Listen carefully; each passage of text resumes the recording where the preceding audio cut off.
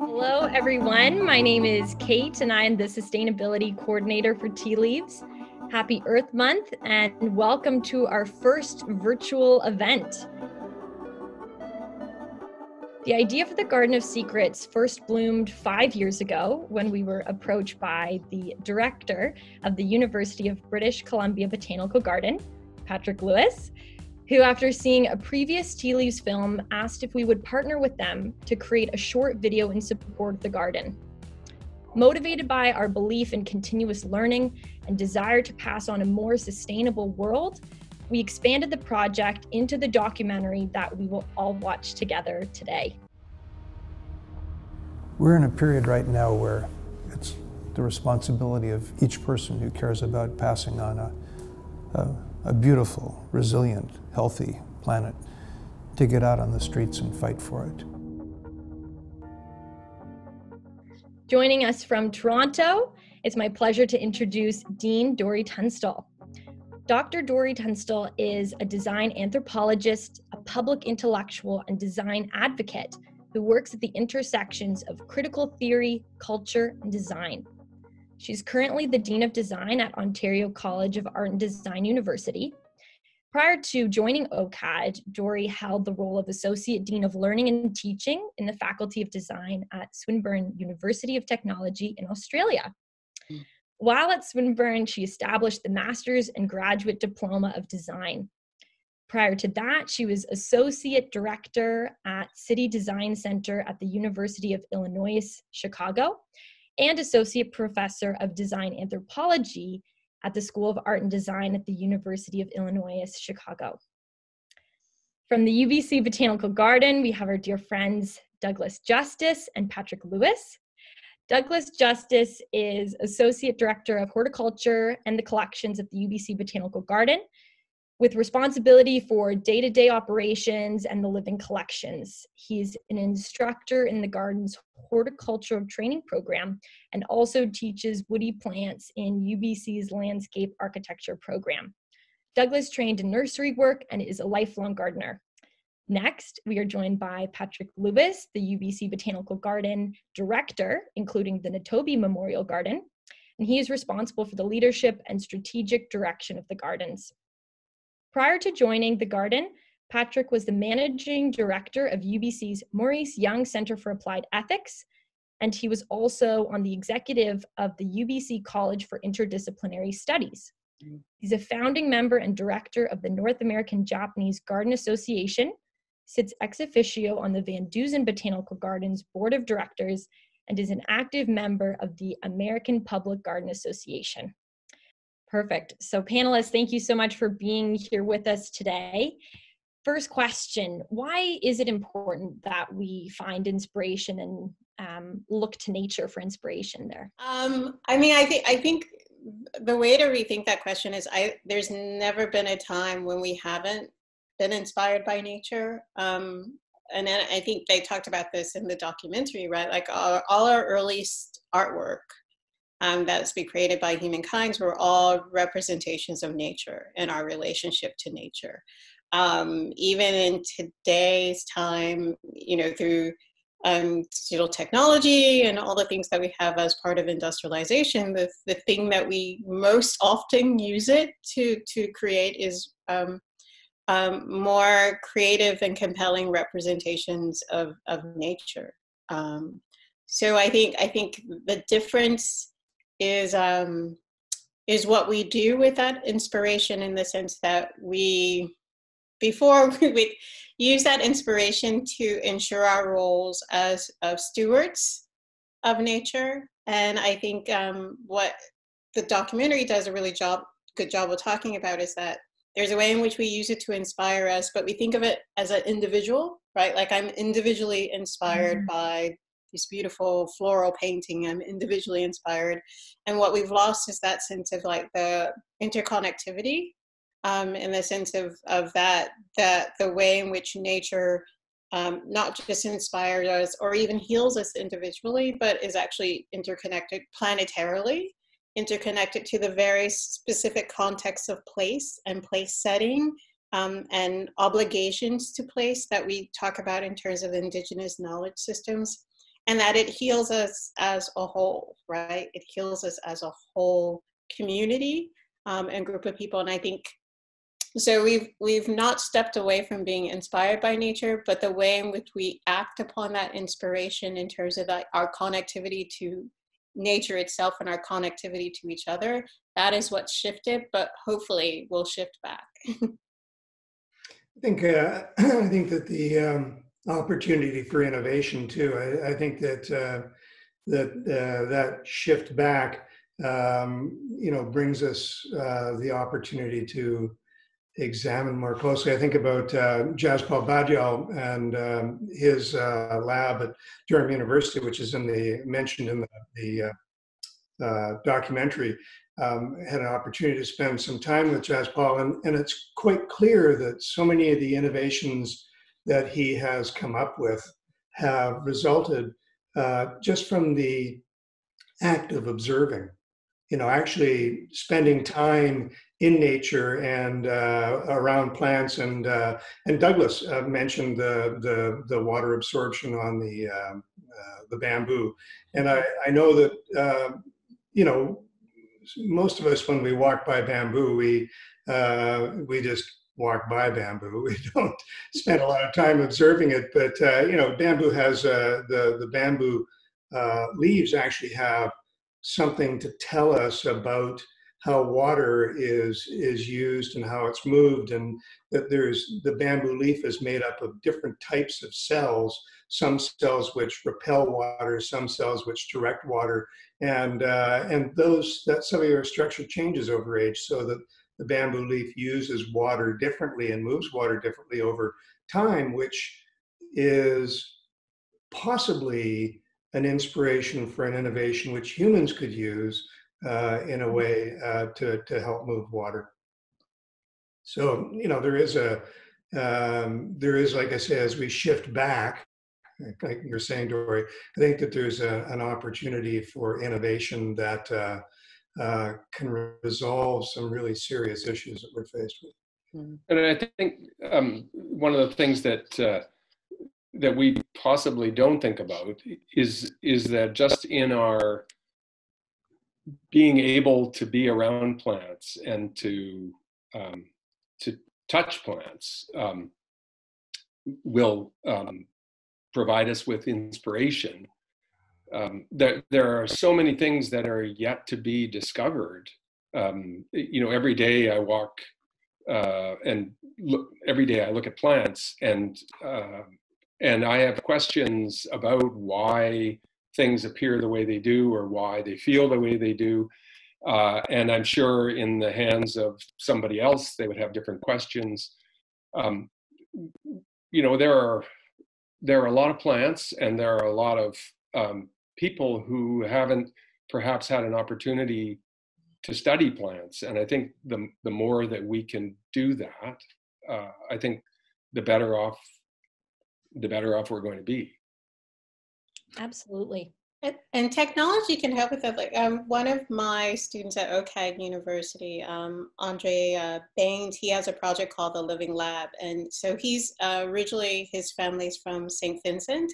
And so he has this project where he's trying to create in-home ecosystems in which you can grow native, in this case, St. Vincent plants, because you've had to immigrate from St. Vincent's to Canada, and you're missing in some ways like the land and whatever. So he's using like sensors technology to figure out like how much humidity it needs and what temperature it needs, and you rebuild this ecosystem in this contained space. But again, as the person, you have to learn, right? You have to learn what are all these things that this plant needs in order to be able to flourish in an environment that's, it's different from the environment in Canada, right? And it's connected to this environment in St. Vincent. And the technology will help you to understand and to be able to see what the differences in those environments are, and help you become sensitive, right, to what it is that plant needs in order to be able to flourish. And that's and again, there's amazing things that he's discovering in the process of how you build this and how do you create ritual around it. But again, there's a way in which there's a lot of technologies that are coming up that actually in some ways helps us bring us closer to the lives of plants, so that we can have that deep understanding of how we need to flourish with them, right? Culturally, emotionally, you know, sustaining in terms of being able to eat an orange that grows only in a particular environment and another environment, because its sustenance is actually deeper than the food that it provides, right? The nutrients it provides. Yeah.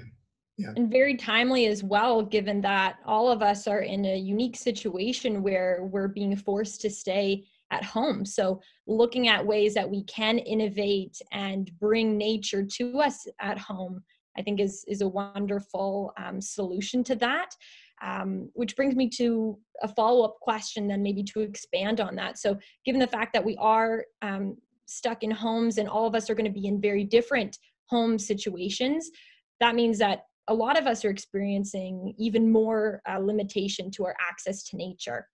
How do you think that's going to change our relationship with nature or connection to it moving forward? And what are some pieces of advice or recommendations that you would have with people to maintain that connection? Well, I would hope that everyone will be so desperate that they'll rush out and embrace the first tree they see. I suspect it's not what will happen. I think it's safer to hug trees than hug people right now. Yeah, probably. I'm not sure that this speaks directly to your question, Kate, but I mean, there's a lot is happening. There's sort of as people look outside and realize or walk, I mean, how many of us are actually just locked inside a room? I mean, most of us do go out and walk and things like that, and experience cleaner air and more bird song. I mean, there's been a lot on CBC, the Canadian Broadcast Corporation's talk shows about the amount of birds in the communities, and we see that there is a difference, and a lot of people have been talking online about how much they desire for this to keep going, and you see cities like Milan, which have been so devastated by COVID-19, they're dedicating 35 kilometers of roadway are being converted over to bike lanes, and they're widening their sidewalks, and there are going to be effects, but the opportunity to sort of hold on to this, to hold on to the good parts of this moment, are going to be challenging as people move back to work and we start firing up our factories again, and our sunsets go from golden to red again, and it's going to be a big challenge. It's very that this particular crisis, the pandemic, has shown us, I think, just how powerful the force of nature, or the forces of nature, are. And we're all vulnerable, and I think what that does, the pandemic is not a good thing, but I think it is a good thing that something like this can show us some humility in the face of that nature. But the other thing about the pandemic, it occurs to me that in dealing with this, we all have to kind of consider how connected we all are. We're all connected through the air we breathe and all of those surfaces that we're trying to avoid not touching, and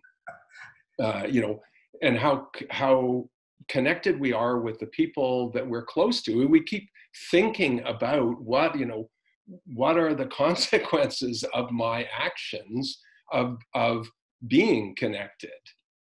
And I think it's a good lesson for us to understand just how connected ecosystems, I mean, and we're part of the ecosystem.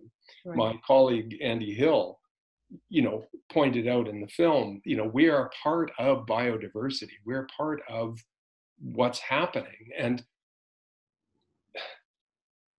understanding those connections, having a better sense of how we're connected and how other things are connected, I think is going to be empowering. And I think that that's possibly going to be the catalyst for the change in people's views about the world, about how, if we throw garbage, in the forest here, it's not just a isolated event. It has an impact on the ecology of that area, which has an effect on the ecology of the larger area, and et cetera. So I think if I can look on the bright side of what is a pretty horrible thing that's happening to people, I think it's going to shake people up and make them understand a little bit more about the natural world. And I mean, like I'm seeing now, now that it's spring, that everyone is really craving nature in ways that I think are more extreme than just coming out of winter, right? Yeah. And in some ways that poses a challenge in terms of like the density of people, let's say, congregating in, High Park here in Toronto. But it also, like, one of the first prohibitions that had to be put in place for social distancing was like, don't go to the beach, don't go to the park, don't go to these places, which meant that even in the very beginning, there's a way in which people felt like, I need to be connected to nature in order to heal in some ways from all these things that are going on. And I think that's not going to change. I think what we have to figure out, like, again, it becomes, right now, the big question is one of density. Like, how do we manage density as people engage in these spaces?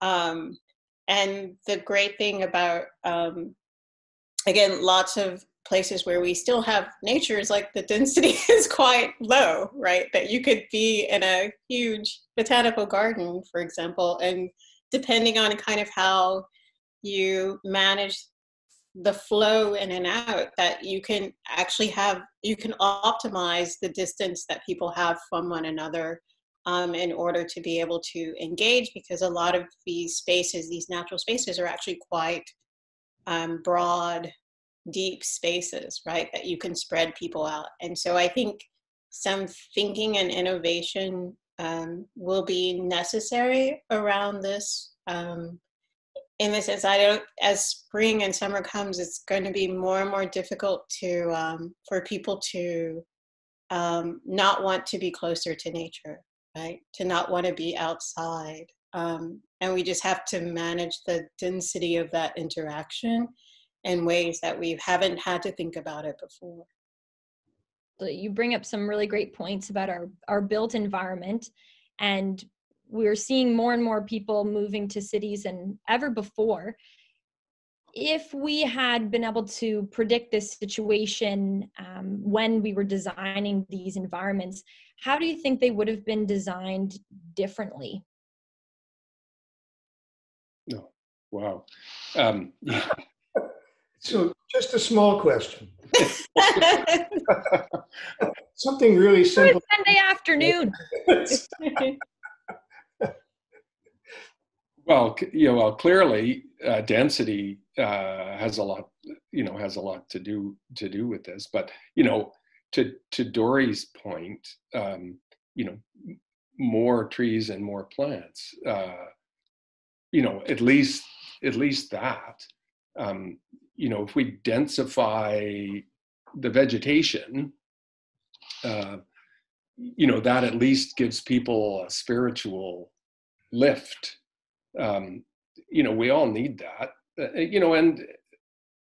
and vegetated spaces are good. I mean, it's not just, good for us spiritually, but it's good for reducing temperatures and making cities more livable.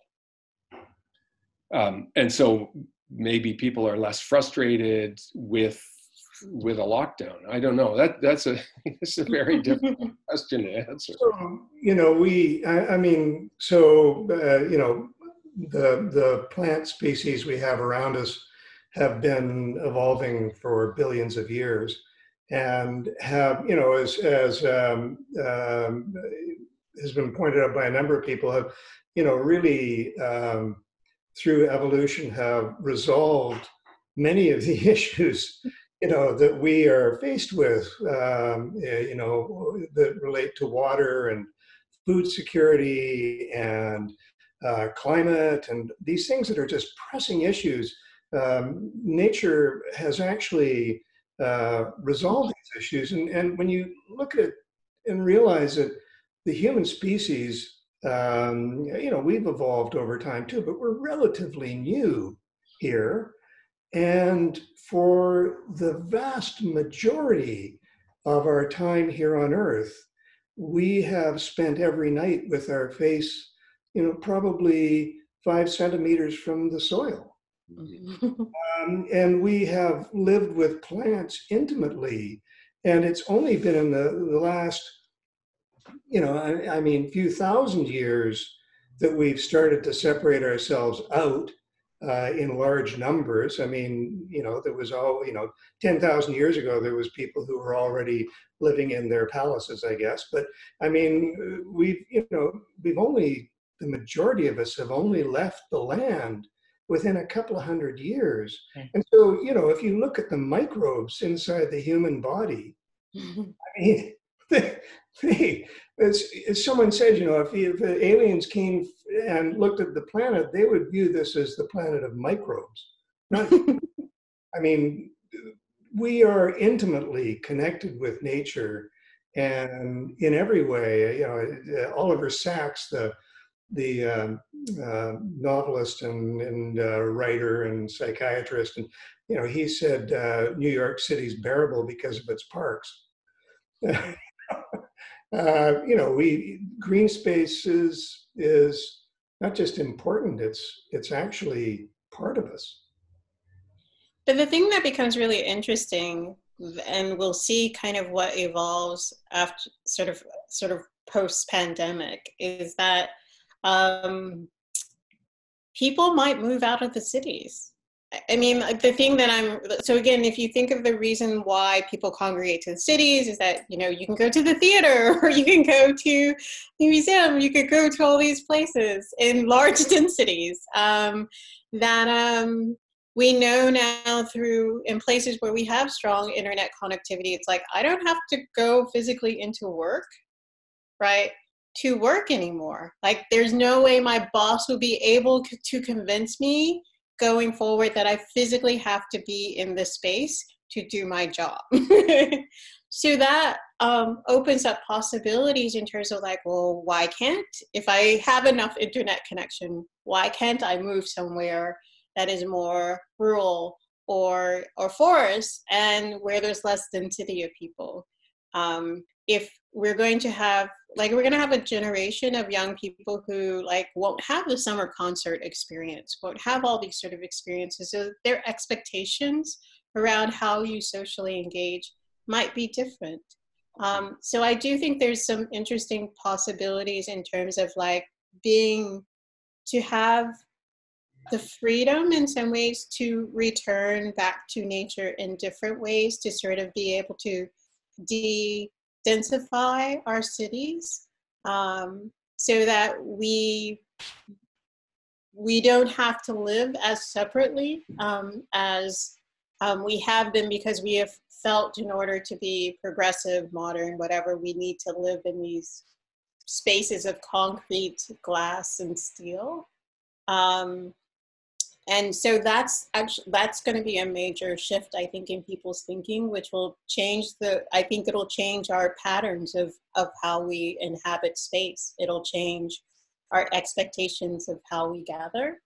And that will afford, I think, again, that shift back to what you're talking about, Patrick, that greater connection. Because we're only really maybe like 3 to 5 generations, as you're talking about, from that connectivity. And so people are gardening, people are getting it back. And we may not want to go back to these sterile experiences of concrete, steel, and, glass in the same way. I think I agree with a lot of what you're saying, Dorian. I guess my concern is that there are 7 billion of us, and E.O. Wilson's book Half Earth has been quite controversial in the community, and I agree with a lot of the criticism of it, but at the same time, his idea that we have to find some way of setting half the earth aside to be able to preserve the biodiversity we need to be able to live healthy lives, and to find some resolution to the social inequality that we face, and to be able to, raise children and have generations to come, that we have to set aside some of the earth, or find some way of linking together those parts of the earth that allow biodiversity to flourish. And he's clearly not saying just, sort of cut North America in half and, the West, that's just going to all be trees. But my concern is that we have to find some way, if we're going to inhabit half the earth, we have to find some way, and I'm going to put it on you designers. You have to find some way of designing the built environment so that it is a sustainable environment. And I think that that's, once again, turning to the natural world. And the example I like is there's I believe it's in Harare, one of the government offices, or maybe it's the post office there. Then they built it. They recently rebuilt it. They used the design of a termite mound for the ventilation system, and they don't use any energy, and they managed to keep it at a constant 85 degrees day and night, just by using the principles that termites use to build their mounds. So, there are a lot of solutions in nature, and I think we have to find those and bring them in, because depending on how you look at it, cities are actually very efficient, and can be very efficient, and might be absolutely necessary. I don't know, but they might.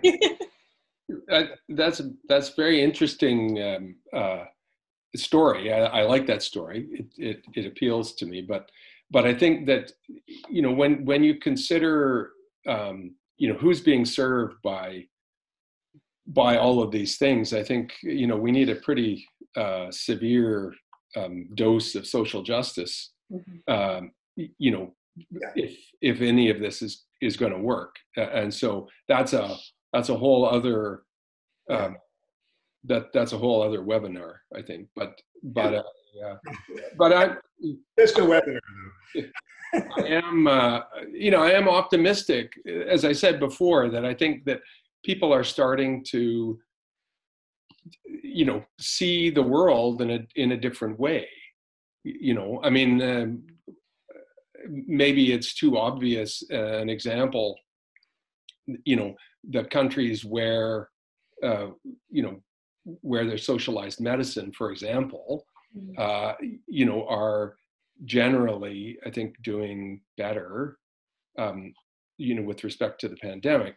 And so I think people are maybe going to wake up a little bit to those things. And I think along with a good dose of, biomimicry, we got this solved. Well, and I think one of the things I think to remember is that, like, again, in a lot of indigenous communities, right? And I say globally indigenous in the sense of sort of people who've lived with the land and have the context with the land. It's like they live and understand and observe nature and build their environment, right, in such a way that it works harmoniously and to some extent to great densities, right, when we think about it, right? So I do think that in terms of like learning from nature, that we should also, I think, the voices that should be forward and kind of defining the possibilities of what those relationships should be are the indigenous voices. And again, understanding that they've also been colonized, so it's not like a pure sort of thing, but I do think there's principles and practices that have been put in place for thousands of years to live lightly on the land that we can definitely learn from, you know, and even in the context of like pandemic, it's not like this is the first pandemic that's ever happened on the earth, right? And so there are ways in which people have learned how to reshape their environment, have learned how to reshape or redesign their social relations, have learned to, in some ways, move with the land in order to be able to address even these kind of pandemic events that we're experiencing right now. And so there's a lot of learning that we can take from these, from indigenous communities around how to do this, right? How to do this well, how to do this with our humanity intact, how to do this with our relationship to nature intact, and how to do this from a principle of social, cultural, environmental justice, right? Yeah, I think that's really important, and I think that Kate and I were fortunate enough to be in Davos at the World Biodiversity Forum in February, and Paul Smith from Botanic Gardens Conservation International was on the panel with us, and you know, a comment he made about Ethiopia, which once again, I don't want to be the voice that raises all the concerns here, but he was talking about this. There's a plan for replanting forests worldwide in a number of countries. I think it's 47 countries have now signed on, and the targets, I'm going to pull this out of the air, I think it was around 300 or 325 million hectares of land to be reforested. And this is an incredible initiative. And, you know, that 47 or 50 countries would do this, and hopefully all countries in the world would be involved eventually. But the challenge that Paul pointed out was that when we come up against sort of the capitalist model,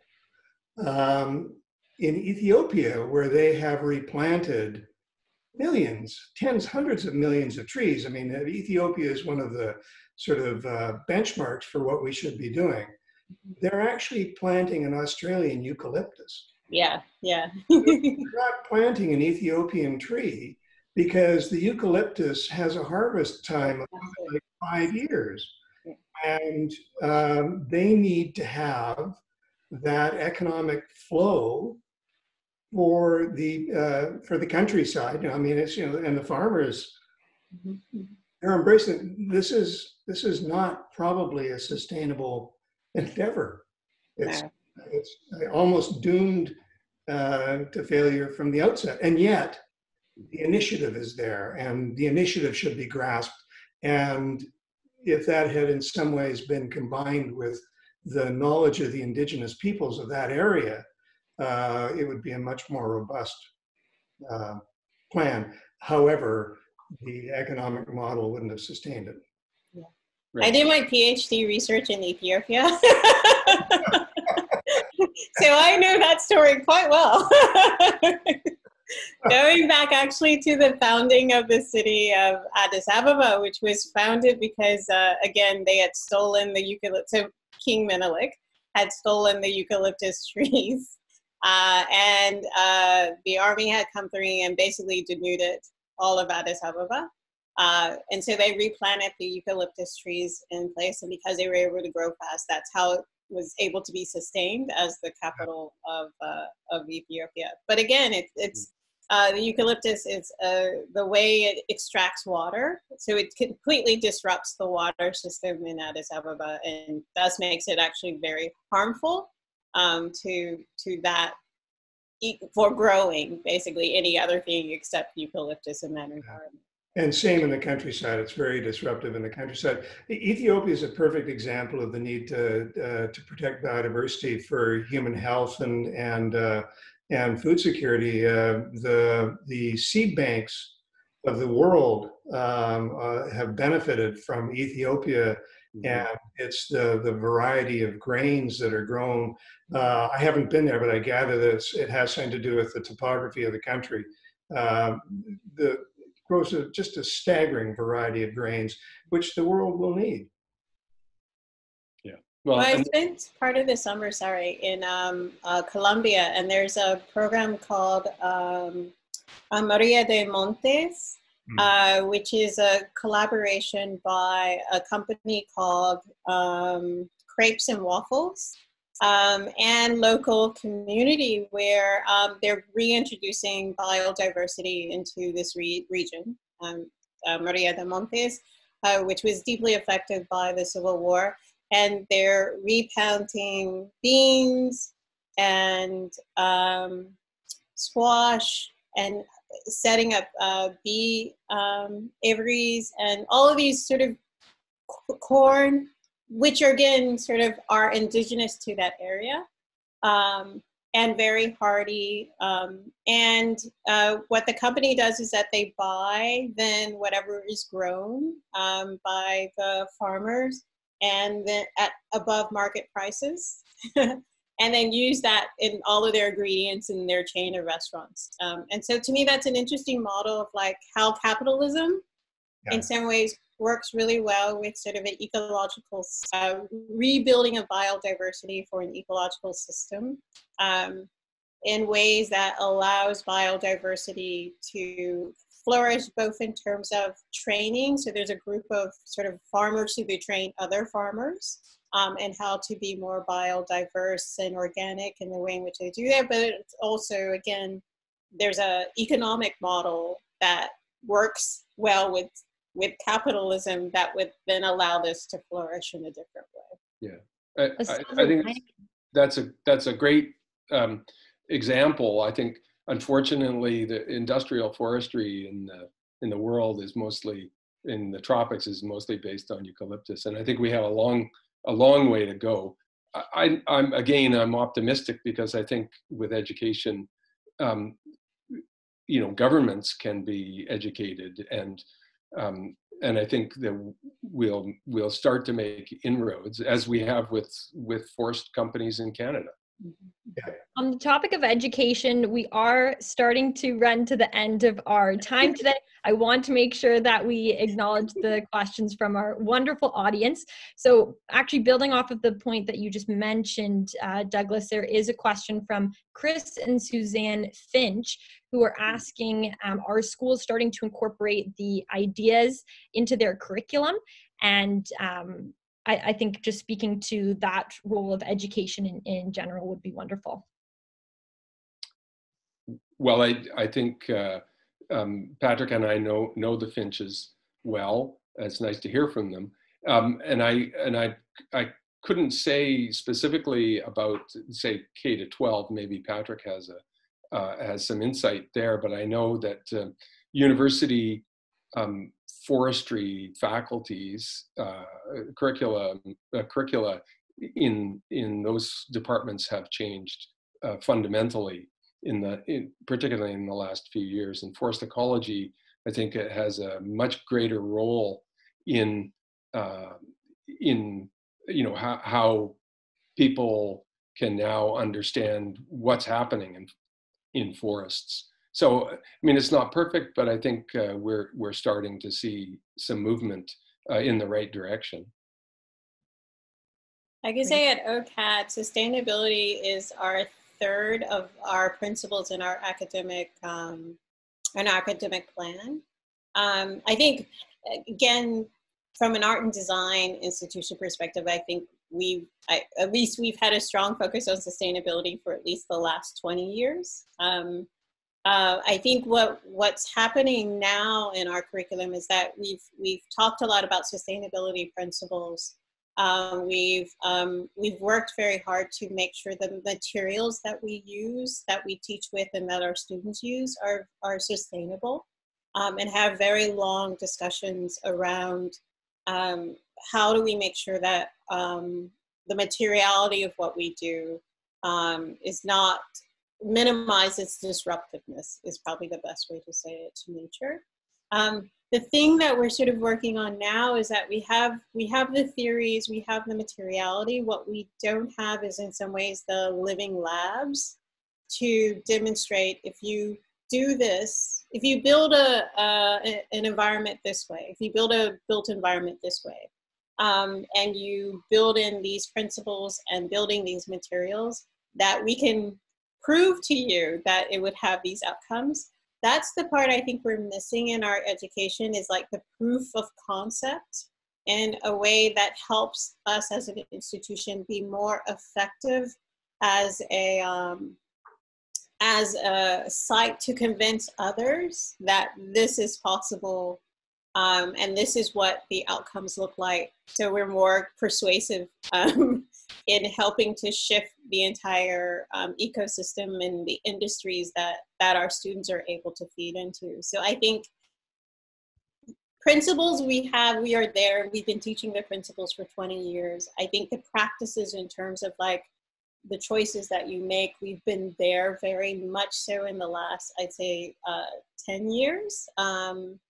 I think what we're missing now is being able to really demonstrate the proof of concepts around how you actually build a sustainable environment. How do you practice jewelry making in ways that are sustainable? How do you practice, how do you build products that are sustainable in these particular ways that have an impact, right? A greater impact on the entire ecosystem. That's the part where we need to do more work as an institution, and maybe part of that is having the partnerships to be able to demonstrate that in a significant, impactful way.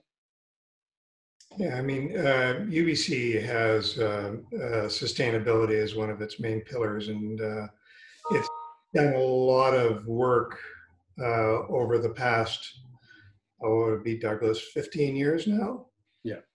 And embracing the concept of campus as a living laboratory, which I guess is trying to find that component that you pointed out is missing, and I think in some cases it's been fairly successful. It's definitely something that the university needs to pursue.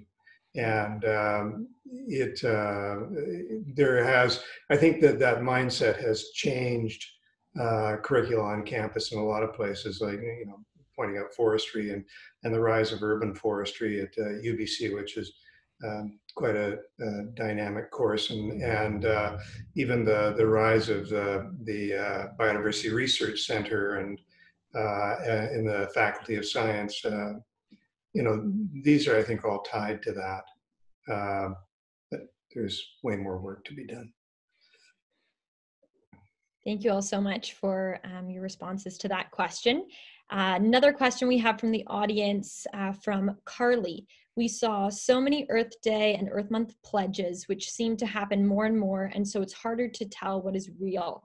Any tips on not falling for greenwashing? And this was specifically for Dory, but of course, Douglas and Patrick, if you have insights to share as well, more than welcome.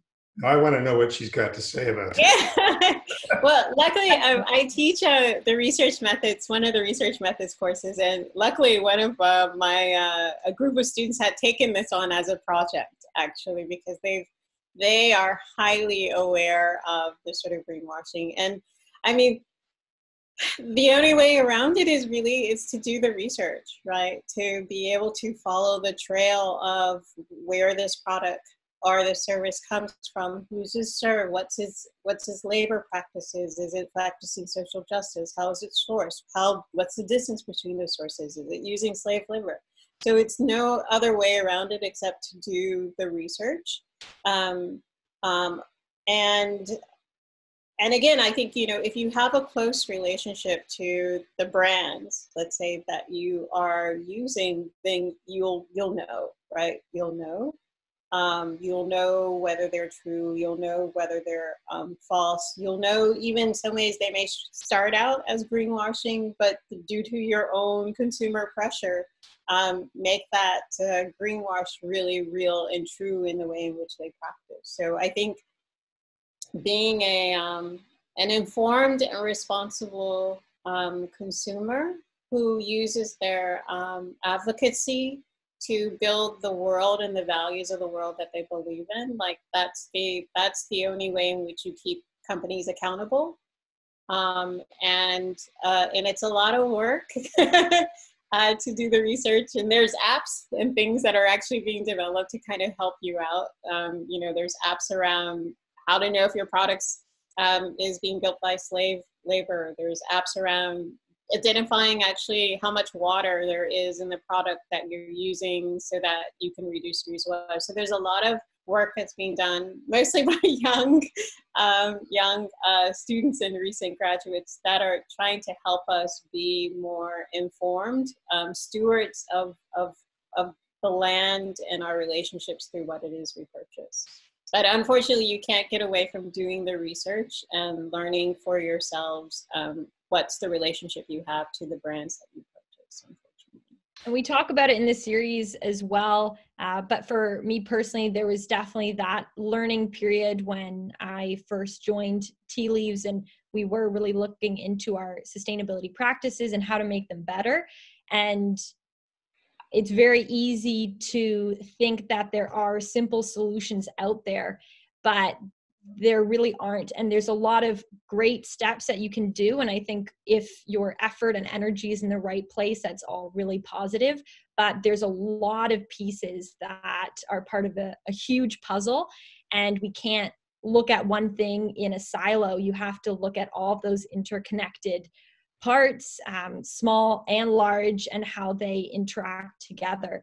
We definitely feel very fortunate to have such amazing people such as yourselves in our community that we can learn from.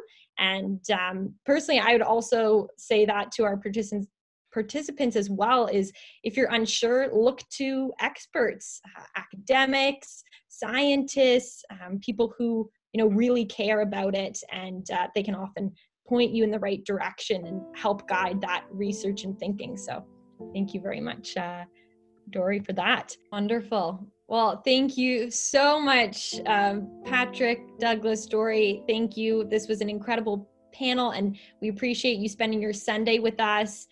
I think a big theme of what we were talking about was there is a silver lining to be seen with this, how nature is really reawakening, and the air is cleaner, the water is clearer. So let's not forget, let's learn from this, and let's build a stronger future together moving forward. So thank you for setting us up so nicely to do that. Stay safe and stay healthy. Thank you, Dory, and thank you, Douglas. Thank you, Patrick. Thank you, Douglas. Thank you, Kate, for great moderation. Everyone who tuned in.